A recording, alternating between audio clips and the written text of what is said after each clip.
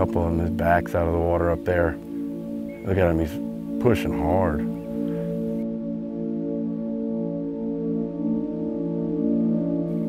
And we still got plenty of fish all around us.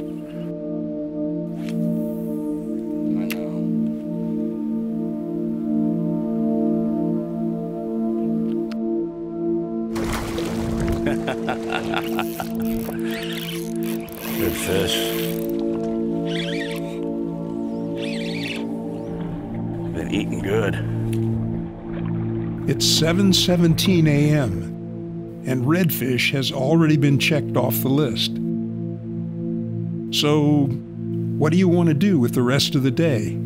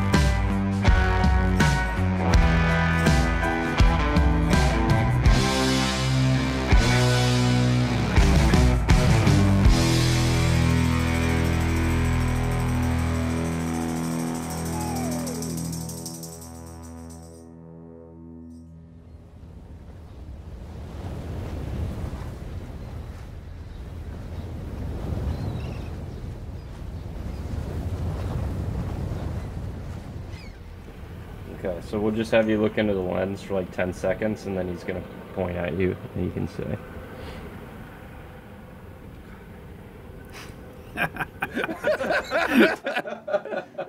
What are you doing back here?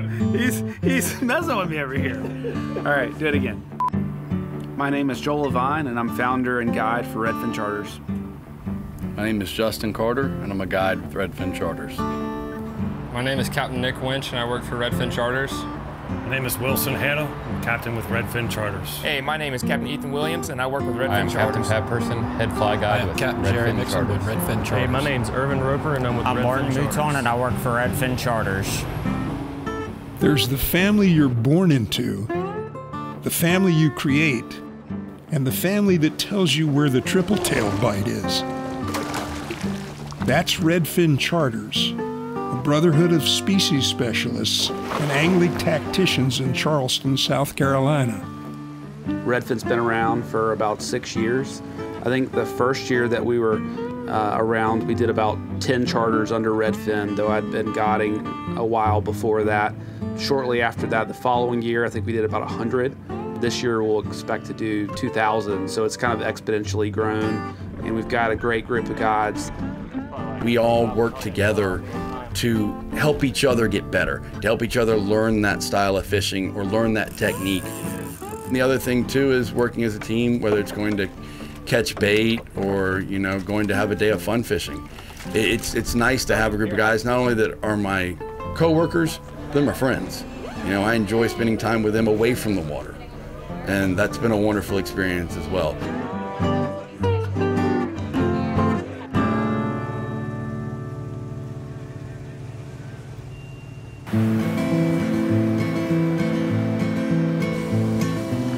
Welcome to Charleston, a city that's 100 years older than America. No high-rises, plenty of low country. A mix of islands, peninsulas, and winding waterfronts, blessed with historic charm. In a world where authentic is in high demand, their rustic is real.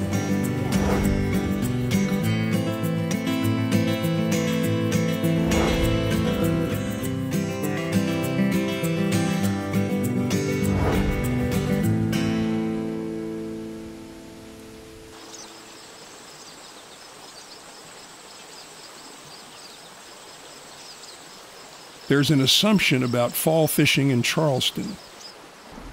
You know, the hunt for reds in October. But the fishery is more diverse than it gets credit for. We're a very unique fishery, especially this time of year. You know, there are a lot of places along the East Coast and along the Gulf of Mexico that have the same species. But during this time of year in particular, we kind of have that window where we have it all, whether it's nearshore, offshore, inshore. You know, we've got the traditional species as you think about, the trout, redfish, black drum, sheep's head, flounder.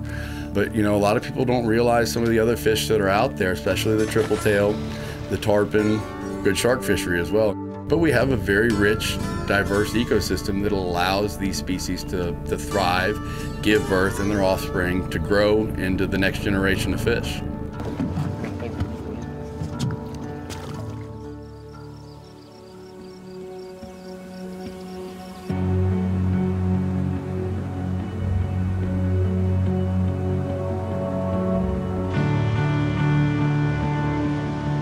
It's off to the marshes to chase shrimp, and then to chase tails.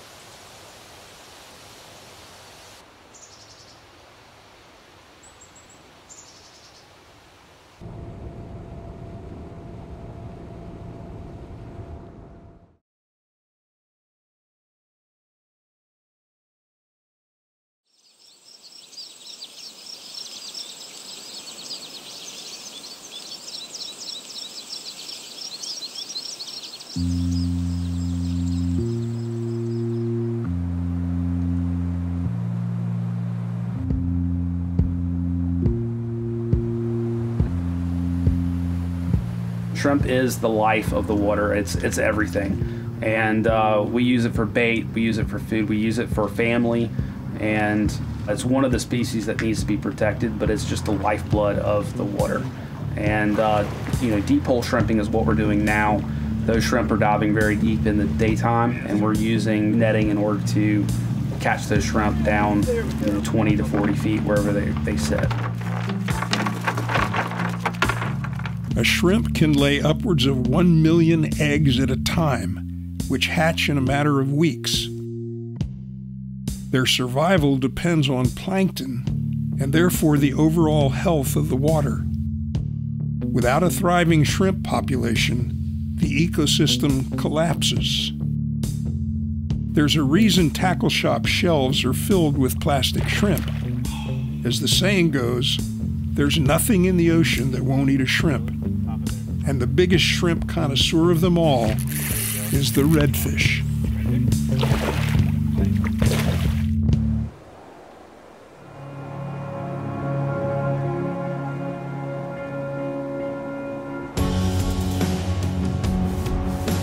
Charleston and the surrounding low country has a strong year-round redfish population. Part of the challenge is finding them without getting lost yourself. The waterscape is a maze of spartina grass marshes and crisscrossing creeks, one S-shaped turn after another.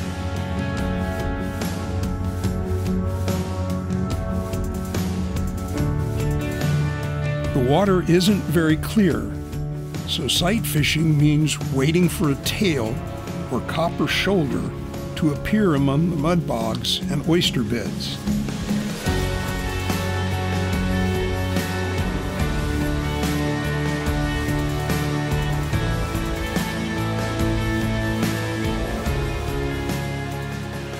You know, they normally eat jellyfish, but I swear they come in here to eat shrimp. Because where we see them are in those channels a lot of times where all the shrimp are.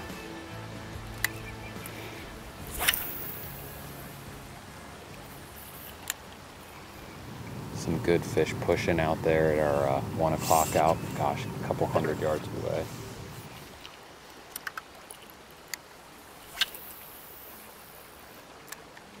I love this anticipation, especially when you know they're here. It'll be chaos at any moment.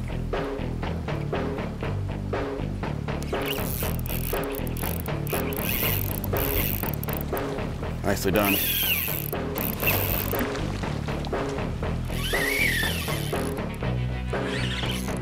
Good fish.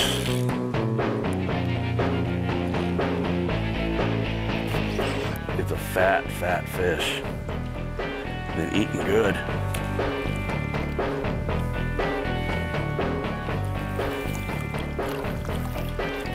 That's like black drum fat. I don't know if it's 30 inches. That is a chunk and a half. It's almost like he got his back broke or something. I mean, he looks like he's stunned. That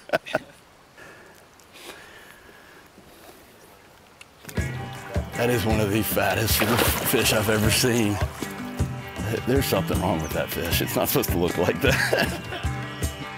Landing a low country red is a home run, but don't miss the chance to hit a triple.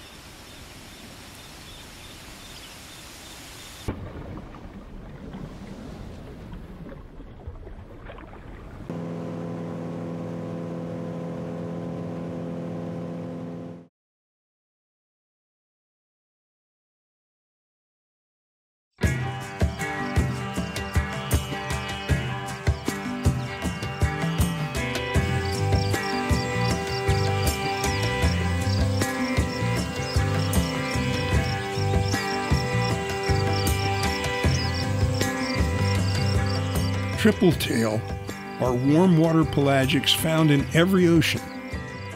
In U.S. waters, they reach from the Chesapeake Bay to Florida, which makes Charleston the 50-yard line. And guess what they love to eat? You'll need to get close, so in this murky water, an elevated vantage point comes in handy. A cooler will suffice, but a poling platform is preferred. This one right here, the big one right here, is probably going to do something in a second.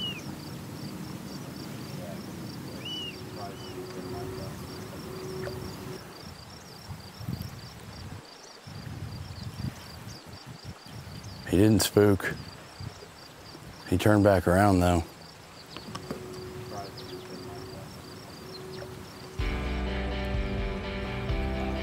Where's the other one? 1 o'clock out.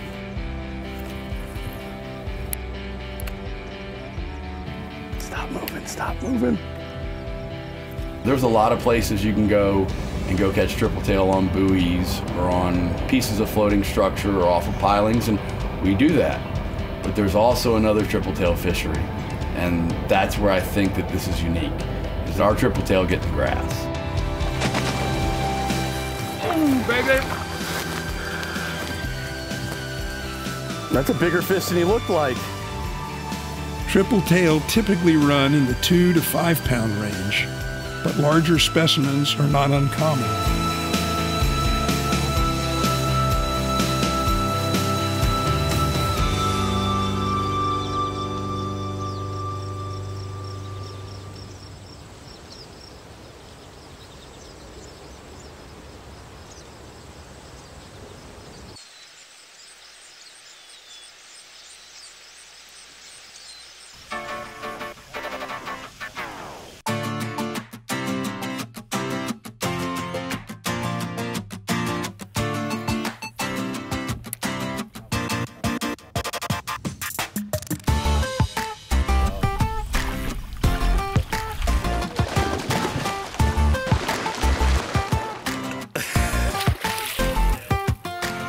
I'm trying to get him to jump. Come on.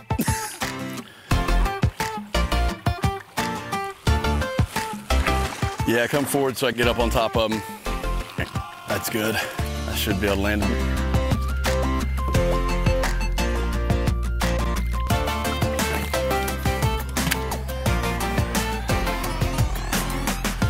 Give me some good dinner tonight, brother.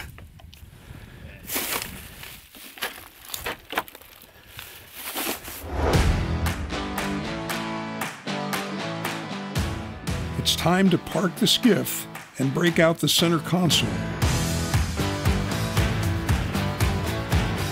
And we're off. Shore, that is.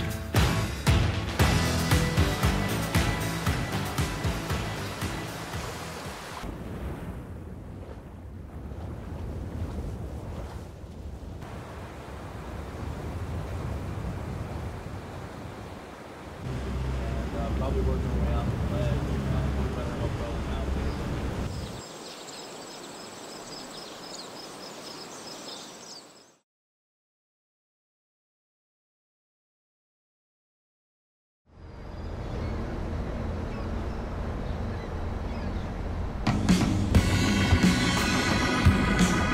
there. 6 a.m. departure. A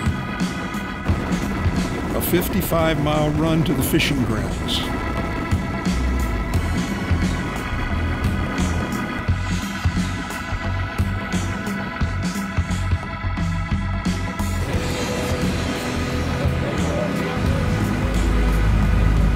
We did some trolling, tried to go for some wahoo, some kings. We got a couple of smaller kings to start the day out with.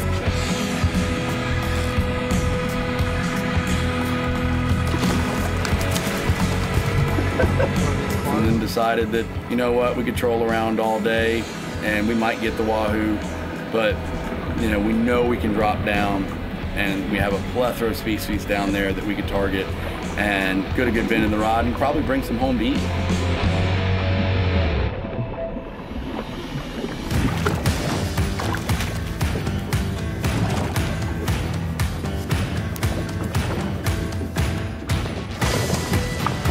Nick picked off a couple of nice vermilion snapper, but it wasn't really happening for us. Like, we knew they were there, but we hadn't gotten fired up yet. So at that point, I made a decision to take the chum bag off the back of the boat and send it on down about 60 feet or so to really get that chum closer to those bottom species. And at that point, it went from getting picked at to we were doing doubles as fast as we could drop lines down. We were coming back up, and then the cobia showed up. After years of being overfished in nearby Virginia and North Carolina, the South Carolina cobia fishery was shut down in federal waters for all of 2017. They've rebounded, so this appearance is a welcome surprise. We ended up picking off one nice legal fish. It was good to see and delicious fish to eat. One of my favorite nearshore fish to target.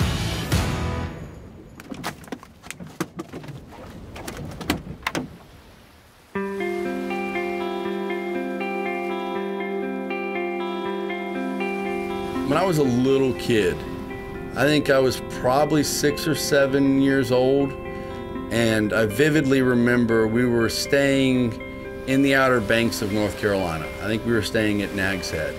The one thing I remember asking my mom was, do people get to live on vacation? As a little kid, that's people get to live here where we come and we go to spend our vacation time. Do people get to live here? And of course, my mother said yes. And that stuck. That always stuck with me. Now, being a lifelong fisherman, spending time on the water, knowing I loved to fish, when it came time to choose somewhere to live or even a college, I chose College of Charleston, not because I wanted a particular degree from the school. It was all about being the college in Charleston at the beach to go live. And for me, I don't think you could ever pull me away from saltwater again. It's a wonderful lifestyle. A lot of great people, a lot of great friends, a lot of beautiful scenery, a lot of beautiful nature. And I truly, truly am blessed to live here and have the job that I have.